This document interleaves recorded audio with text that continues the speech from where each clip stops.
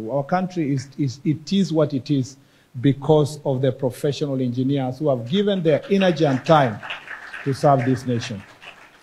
We have one of the most established infrastructure sector, whether it is the roads, whether it is the ports, whether it is the airport. There is no sector that we do not have, that we have not used. Not just engineers from other countries. Despite the fact that we continue having engineers coming from other countries, but by and large, I don't think we can say that in this nation, we have more than 10% of foreigners performing engineering work here. In fact, to the contrary, it is the contracts that go to companies that are foreign entities, but the work is done by these same engineers here, which means if we continue building the capacity of our engineers, they should be able to undertake that responsibility themselves directly without necessarily having to go through the other sectors.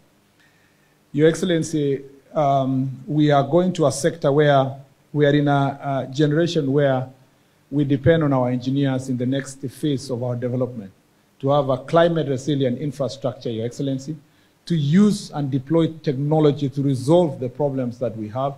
We are now adopting the ITS, which is Intelligent Traffic Systems. We are dealing with issues, Your Excellency, of installation of high-speed cameras to enforce our traffic flow in our country. We are also dealing with matters of greening our infrastructure, Your Excellency, and these engineers are going to be in the forefront in making sure that this is delivered. There are only 3 or 4 things I want to say. One is that we need to invest more on training and capacity building of our engineers. I know there is a moratorium. There is a moratorium on how many people can go out for training and so forth. You need to help us, Your Excellency, with the President and the public service to make sure that this moratorium of not traveling, not going for trainings should not affect the training of our engineers. Your Excellency, the world is a competitive world. It's a competitive. If these men and women sitting here do not continue updating their knowledge, the knowledge they have will be obsolete. And the changes happens within a year, you know, the environment has already changed. If you tell an engineer that they are not going to be trained, they are not going to update their knowledge, we are likely to suffer the consequences of failing to train. But more importantly, in the university training, we need to invest more in our colleges, in making sure that the training at the university level exposes the students more to practical knowledge than to the theory alone. Meaning that in the funding criteria of assisting the engineering schools, we need to make sure that that process is properly regulated and more resources are given. And EBK, Engineering Board of Kenya, you need to sort out the issues of accreditation of universities so that our children do not graduate and they are now told your institution was not accredited. I think that process should be seamless. We don't want the situation we are in. The second issue, Your Excellency, is professionalism. Your Excellency, professional negligence, even though these engineers are doing a great job, the fear of having some few of them breaking the law, committing acts of professional negligence, has led, Your Excellency, to sometimes very poor bridges being built or infrastructure. Your Excellency, you know, we have an airport in Nairobi that we renovated just the other day. We haven't even commissioned it. We were hoping to invite you and the President to come and commission. Before commissioning, it's leaking, Your Excellency. And you ask yourself, who was the professional in charge of the standards that are required, including the resident engineer of that place?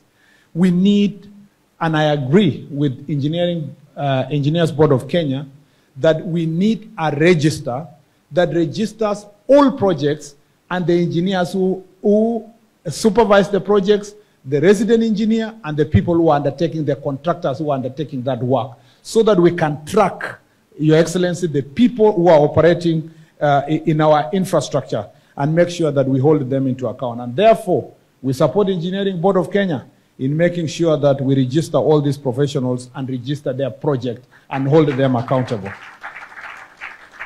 Finally, Your Excellency, we want to ensure that in a private sector, particularly the ministries that we lead, including mine, that we hire professionals only on professional grounds. No tribal consideration, no regional consideration, no ethnic consideration. Your Excellency, sometimes you go to a ministry and you find people who completely cannot undertake the work they have been given, only to find out that the minister was his relative, or the PS was the relative, or the DG. In fact, in one of the institutions, I don't want to say, we have been dealing with Engineer Mbugwa, I don't want to say which institution, we found out that most of the professionals who were leading at the top level did not have even the requisite papers to hold the positions they do. And we have exited them quietly, without calling the media, without doing much, because, Your Excellency, we want to make sure that these institutions remain professionals. Something that I promise the country is that I will work hard to make sure that we promote and integrate women engineers to lead in this sector, Your Excellency. I know that in the past people thought that, and you will forgive me for this, that female engineers are very rough people with shaggy hair, with very rough hands, Your Excellency. But you can see how beautiful they are. You saw it for yourself, yeah? But just not physical beauty, but they have the brains and the capacity to lead. And as a father of a daughter, I want my daughter also to grow aspiring to be an engineer and to know that if they become an engineer, they will have an opportunity to serve in this country. Your Excellency, I agree with the people who have said we need to improve the business environment for our engineers, but I want to caution you. Most of you bid for work for the 40% content with foreign companies, but you do so without proper legal advice and protection. In fact, you assist foreign companies to get business in our country because there are mandatory legal standards that have been received. But because you wanted to do it in darkness, you are a professional, but you don't want to use a professional lawyer. And I'm not asking for business for myself. Yeah? You go and agree in a corner somewhere, and then that particular contractor runs away from the contract. How many of you have come to my office saying, I have a payment I'm following from this company, we were part of 40%, help us enforce. If you want the entity and the agency and the country to help you enforce, we want to request you also to go through the proper legal processes of agreeing with the foreign contractor so that your fair share of 40% is secured. And we are ready to protect you, but protect yourself by being also a professional.